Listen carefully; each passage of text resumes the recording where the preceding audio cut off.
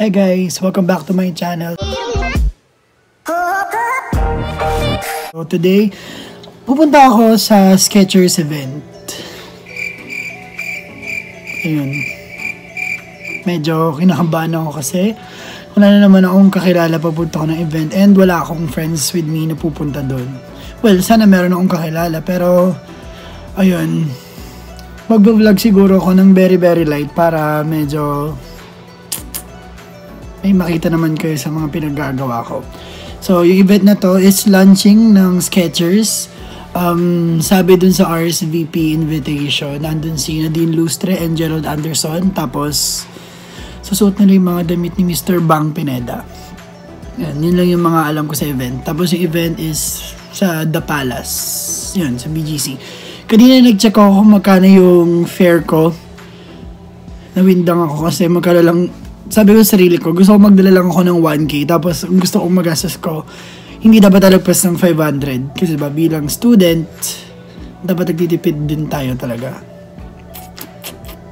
Kaya yun. Nagpa-follow ako kanina sa Instagram kung ano yung dapat sakyan, bus or MRT. Napapaisip ako, pag nag-bus ako, baka sobrang tagal. Kasi diba, alam mo yun, maraming pwedeng hintuan. Unlike pag MRT, alam mo yun, meron lang mga designated place na pupuntahan. And meron naman akong beep card. So, pagbaba ko ng Ayala, meron ng mga bus na papuntang BGC. Tas, hindi ko alam kung saan ako bababa pag sa Palace ako pupunta. Pero baka mag-taxi na lang ako once nasa BGC na ako para mas mura. Ayun, yun yung mga plans sa isip ko. Kaya, wish me luck. And guys, alis na ako. Napag-desisyonan kong mag-MRT na lang to BGC kasi yun nga, feel ko mas mabilis kasi limited lang yung mga stations na hihintuan niya. And hindi ko din alam pag bus yung sinakyan ko kung paano akong pupunta doon. Kaya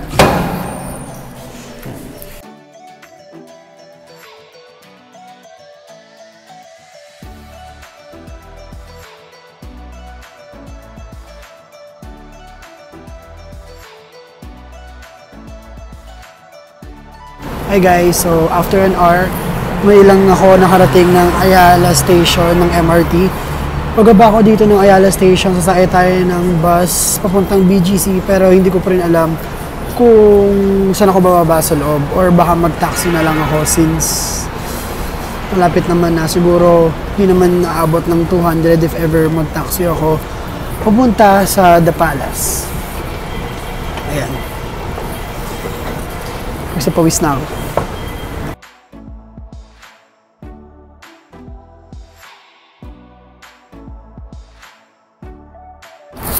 Alam nyo guys, parang sobrang maling idea na nag-MRT ako papunta dito kasi wala lang.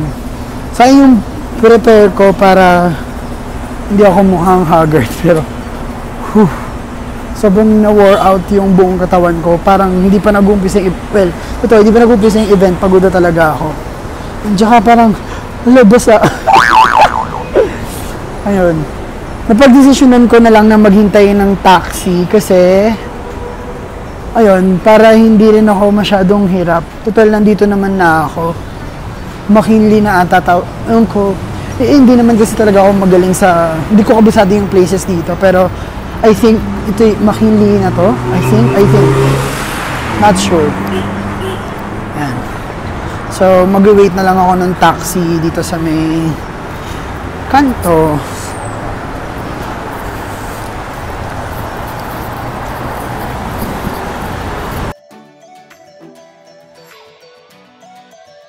Tinanggihan ako ng taxi kasi pabalik na daw siya ng north.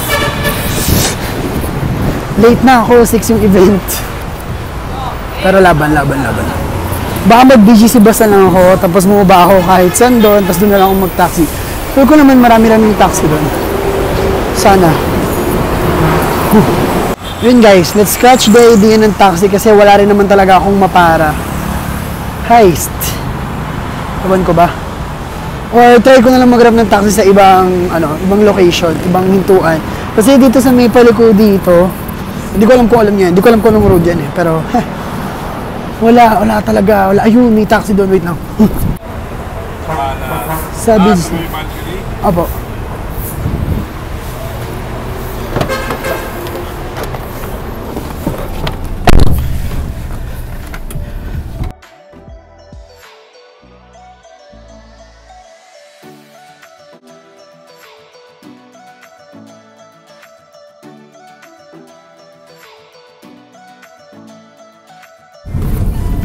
finally nasakay na ako. Diyan ako naghihintay kanina. And wala akong taxi doon. Bumalik na lang ako doon sa may sakayan ng BGC bus. Ngayon papunta na ako ng The Palace. Naka-taxi lang ako. Feel ko naman good idea na nag-taxi ako kaysa nag-BGC bus ako kasi baka hindi pa ako makaupo pag sa BGC bus. And ilang oras yung travel ko? Parang 2 hours yung travel ko papunta dito. From QC hanggang dito. Hindi kasi ako talaga nag-grab.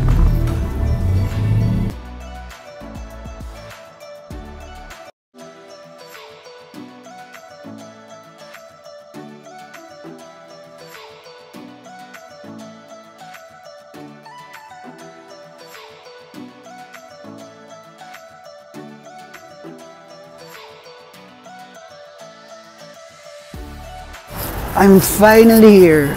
The Palace. Ayan o, dito yung silo. Joke, kita nyo ba? Ayan, basta, dito pala yun. Nakapunta na ako here before.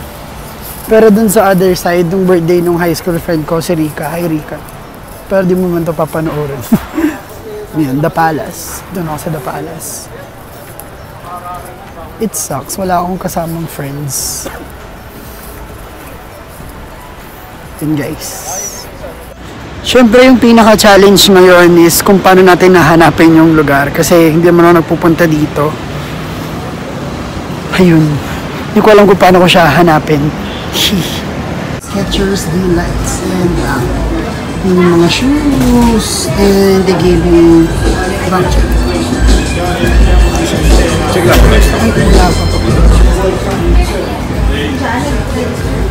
I need to get this up. Sorry. Right hand box. Takpan lang yung kamay. Yung voucher right hand. I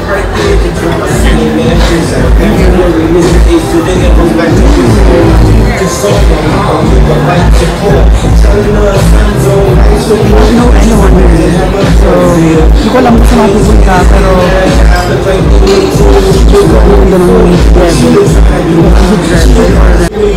wala akong kasama, wala akong friends. So I think iinom na lang ako.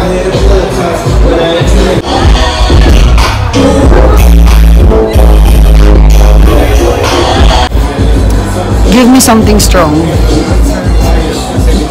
7 PM pa, hindi pa pwede mag-alcohol.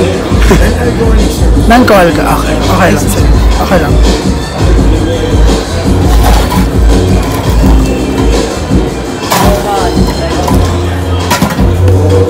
Thank you.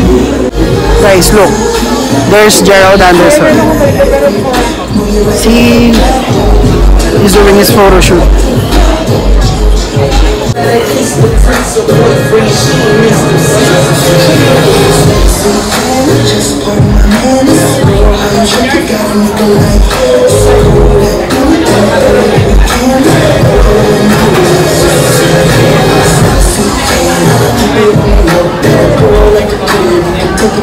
Hi guys, I'm not sure if you can hear me pero I'm sitting with strangers.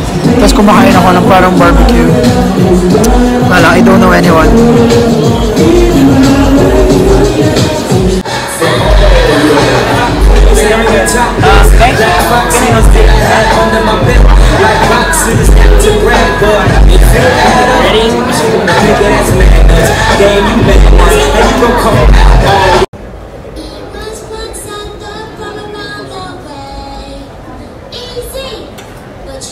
Shut the fuck up. Get the fuck out of here. Yo, Gerald.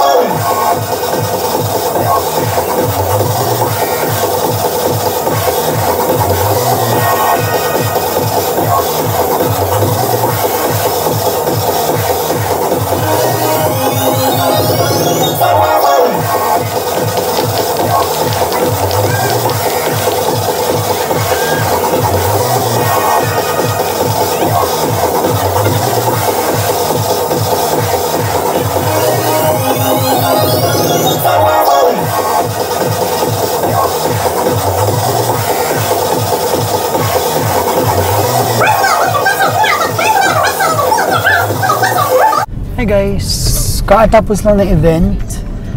Overall, I guess, successful naman yung event ng Skechers. Nadine, nandun naman si Nadine Lustre, dumating din naman si Gerald Anderson. So, ayun. Masaya naman. Tapos yung mga kasama ko sa table, well, kasi hindi ako masyadong magaling sa names ng mga artista ngayon. Pero, yung mga nakasama ko sa table ng mga celebrities tsaka influencers, okay naman sila. Very accommodating. Plus, I can definitely say na I'm drunk.